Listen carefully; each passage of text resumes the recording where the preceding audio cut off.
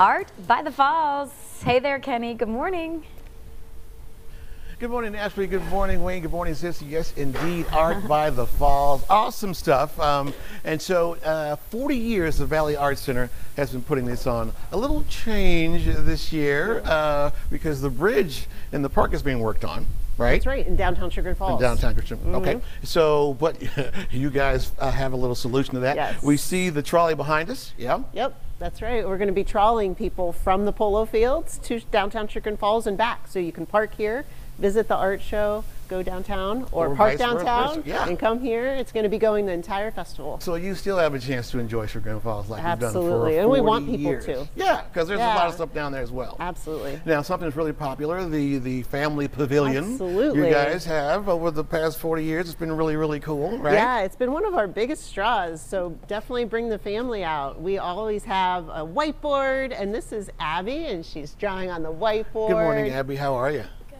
What are you drawing there? I'm drawing a shark. A shark. Well done. You keep going. I see some jellyfish. Okay, go ahead, And Beck. then we do face painting for the kids, and this is Josie. And Good morning, Josie.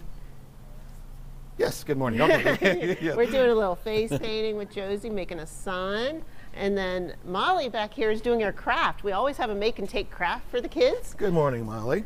Good morning. Okay, a little make and take craft here. So keep going back. So we're doing a stained glass craft. So we have picture frames and stickers for which then you can apply the cellophane and create this beautiful stained glass image that you can hang in your window and have the sun come through. There's some examples next to Molly there that you can hold up and yeah, take it home with you.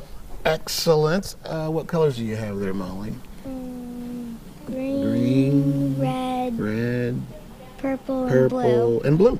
Awesome. And when does everything start, Beck? So the art show starts at 10 o'clock on Saturday, tomorrow. Okay. It goes till 7.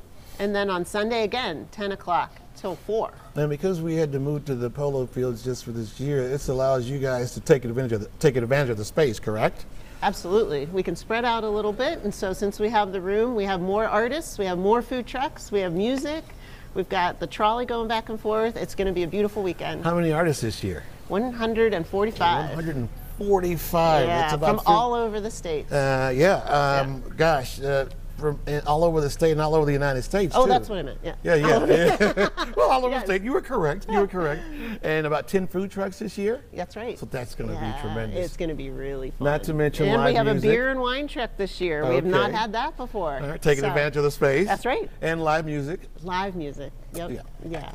Awesome. Absolutely. And demos happening with artists all throughout the festival. Yeah, we saw Dana, earlier, working on some jewelry there. All right, so the 40th annual Valley Arts Center Art by the Falls event taking place right here in the Polo Grounds in like downtown Chagrin. It's like half a beat away. Okay, thank you, ladies. You guys are amazing. Look at these amazing young artists. Okay, let's go back to you guys in the studio. Very nice. Great job. Thanks, Kenny.